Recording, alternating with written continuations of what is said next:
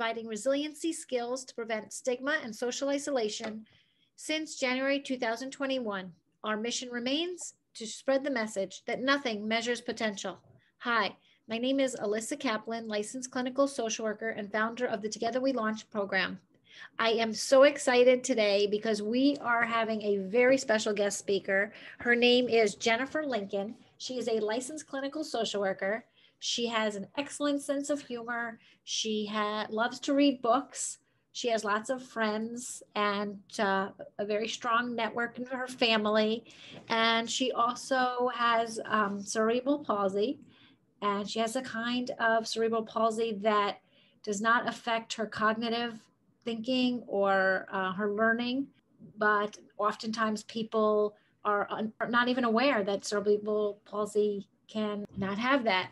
And in addition, she is married to her husband almost 11 years now, and he is on the spectrum, and they have a very strong marriage. And we're going to hear about her growing up, about her perspective regarding experiences related to stigma, social isolation, and her life today, and her advice and input and recommendations and takeaways for parents who have young children who are just finding out maybe that their child might have some developmental challenges. Hi, Jennifer, how are you?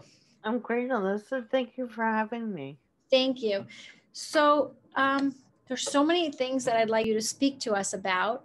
And I'm thinking that let's start with early on in your life. I know you happened to go to Easter Seals or get some services from Easter Seals when you were young. And I'd like you to maybe let's start there about what you recall when you were young and you were about 3 years old, I think. Yes, goodness. So I spent my early growing up in San Francisco, and I got physical and occupational therapy services through Easter Seals when I was young. I was diagnosed with cerebral palsy at age 3, and I believe I started going to Easter Seals almost immediately. And some of my very early memories were going to physical therapy and occupational therapy there, and just have great memories of the program there. Well, I'm so happy to hear that. I happen to work as a school social worker currently at an Easter Seals, and I'm very proud of the services that they offer and the people that I work with. So you have some fond memories there. And what's interesting is not get what now people can get something called early intervention, which is services from 0 to 3. So you did not get that, and they didn't know you had cerebral palsy when you were born? No, like I said, I was not diagnosed until about age 3, I believe. I would need to check on the exact age, but I think it was around 3 years old. Yes. So how did it even, do you know how it came about? Did your mom ever share with you how and what she felt? Well, let me also state that I am 43 years old now, so this is also, we're going back about 40 years. So we didn't have the diagnostic screening tools that we have today. We didn't know then what we know today. So I was meeting cognitive milestones on time, and in some cases early. I actually started speaking early, but I was not reaching physical milestones on time. I was meeting those late, things like rolling over, sitting up, standing. I was late meeting those developmental milestones. So they because I was late meeting those milestones, it took more time to actually diagnose me with cerebral palsy. Wow.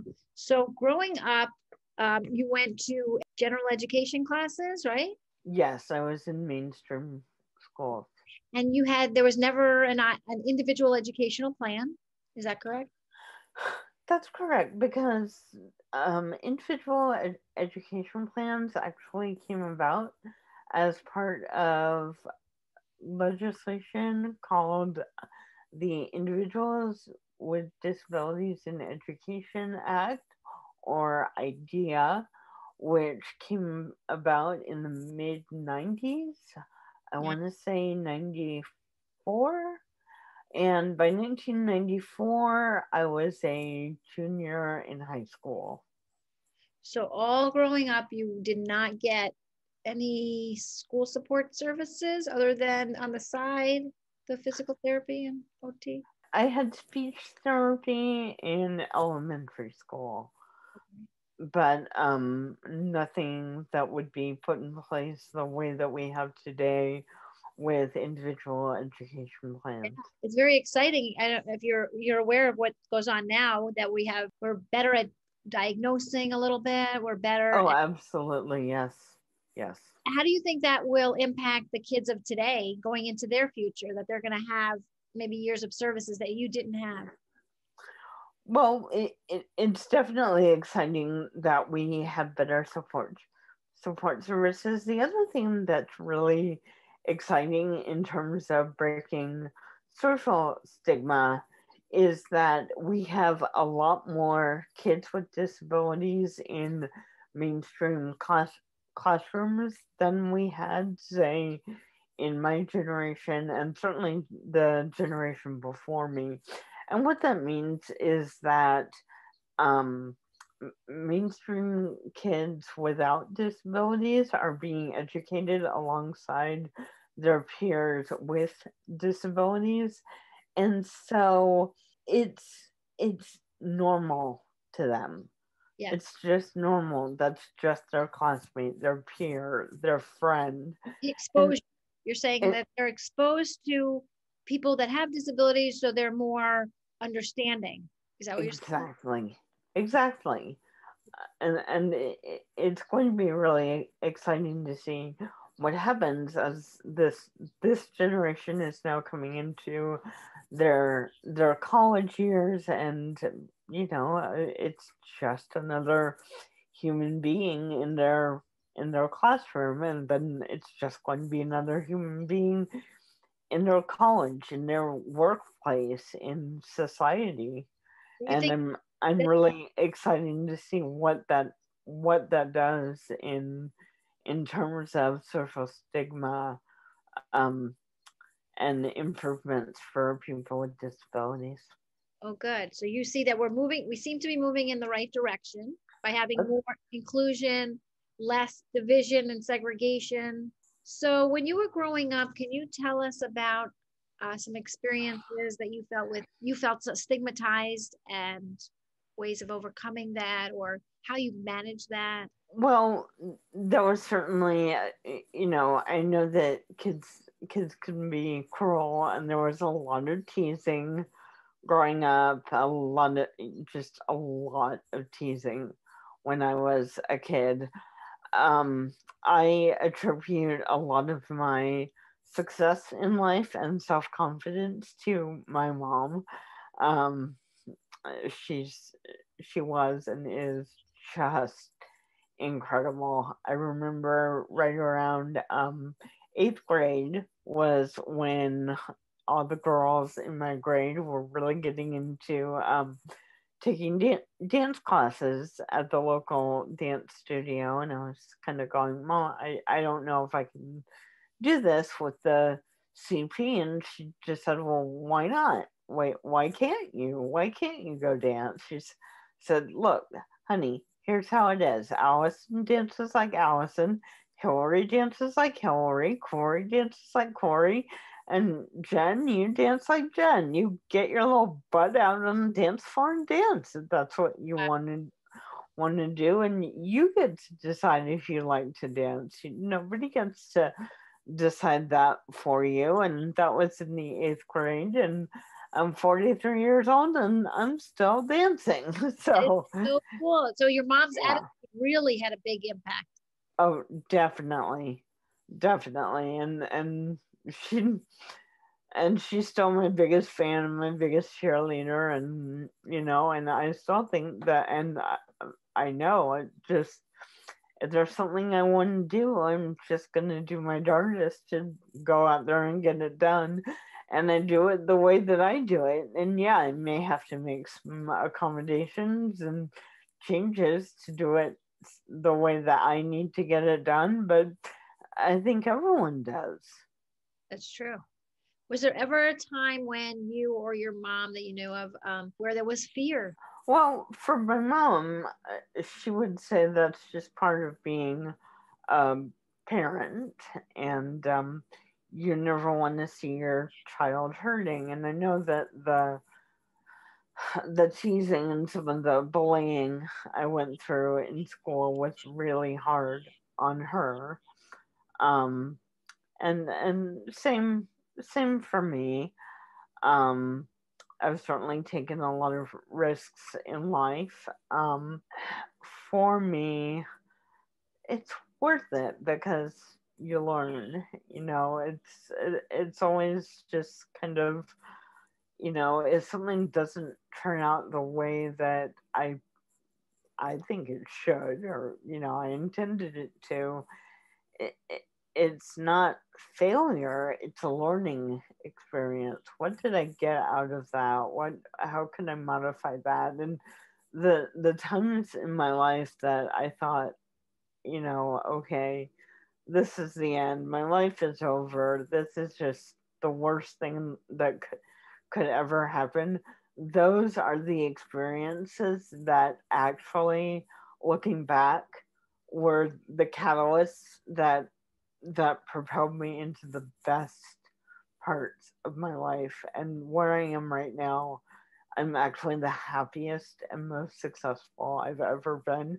And it's because of some of the darkest moments. I think that applies to everyone, to be honest. I think that attitude that you took can be useful to everyone.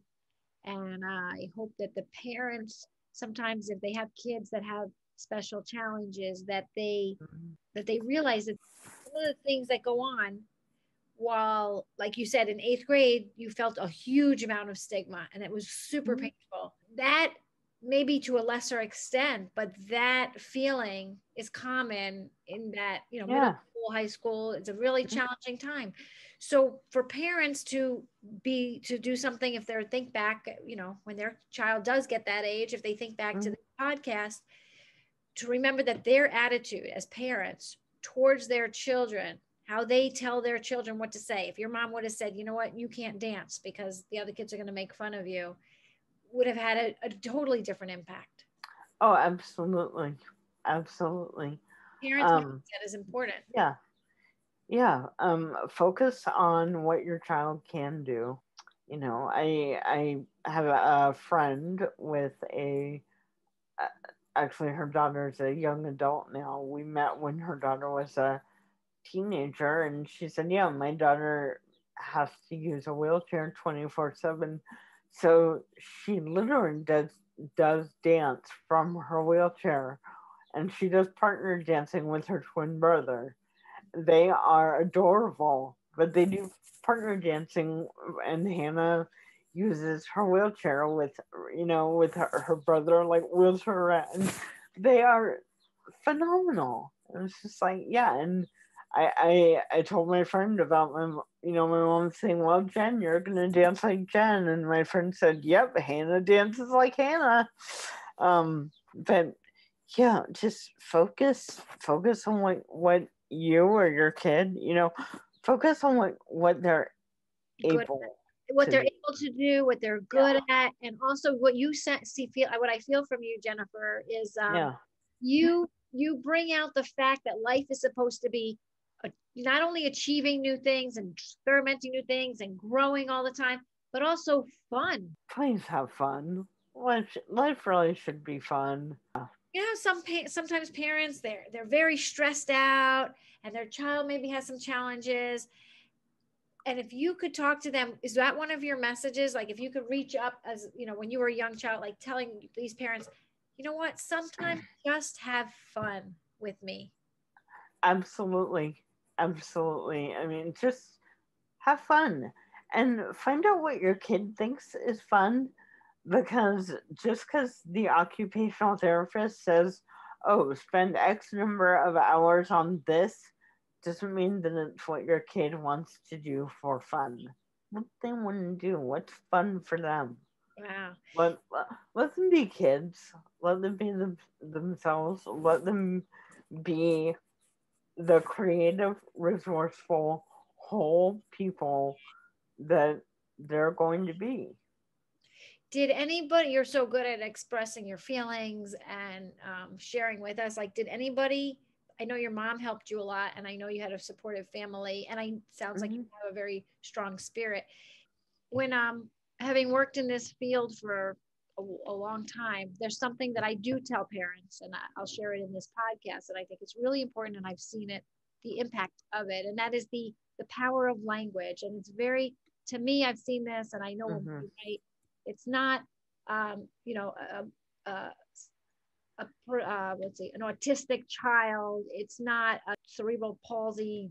That's not what we lead with. We lead with, this is the individual. This is the person. This is Jennifer.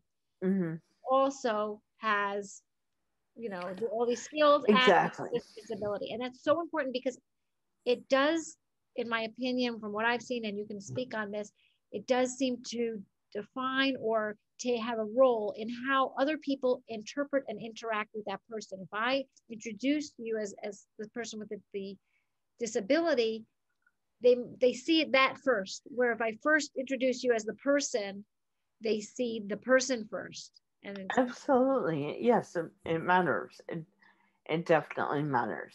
What, any other thoughts that you have? Not so much, but my other advice is it's not easy, and parents shouldn't be afraid to seek out help when they need it, because it's not easy. And there's incredible organizations like Eastchester, United Cerebral Palsy. You know, there's organizations, there's individual therapists. There are helpers, and you're not alone. You don't have to do it alone. And there are people like you, like me, who care so deeply and really want to be there to help. Thank you so much, Jennifer. I appreciate it.